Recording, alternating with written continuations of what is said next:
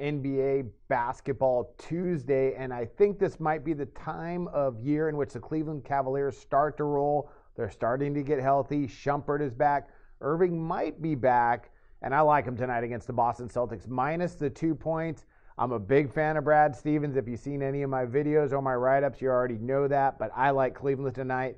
I think they just match up a little bit better against Boston. I think they're going to be pretty fired up to go ahead and go in the Garden. They're off of some nice rest. They should come in and play a really good game against a pretty good Boston team. Let's talk about the Cavaliers. On the year, they are averaging 102 points per game, shooting 45.6% from the field, and allowing 96.7 points per game on 44.5% shooting from the field. And that's been the difference with Cleveland this year. They are playing much, much better on the defensive end. I think if they continue that trend, they get Irving back, man, they're really going to be trouble for a lot of teams in the East.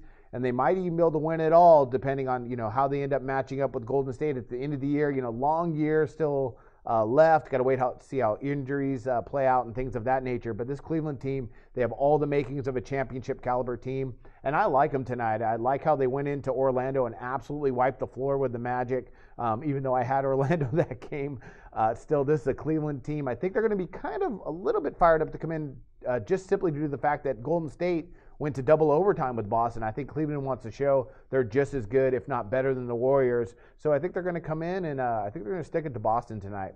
Let's talk about the Celtics. Love Brad Stevens, and I like this team. I really like Isaiah Thomas, too. On the year, the Celtics, they're averaging 103.7 points per game, shooting 43.5% from the field, and allowing 98.8 points per game on 43.2% shooting from the field. And they're like Cleveland in that aspect, is they're playing better on the defensive end. I think they're a little bit ahead of schedule, actually, as far as their organization in getting back into making some really big noise in the playoffs. I think they're probably still a year or two away, but man, they're playing some good basketball right now. They're playing well on defense, and on offense, they're not really efficient, but boy, they get up a lot of shots. They rank first in the NBA in field goals attempted per game. Tonight, though, I just don't like the matchups. I don't like how they match up with Cleveland right now. I know they're at home. They're going to be a tough team to beat at home, but I like the Cavaliers, how they're playing right now, and I think they're going to start rolling.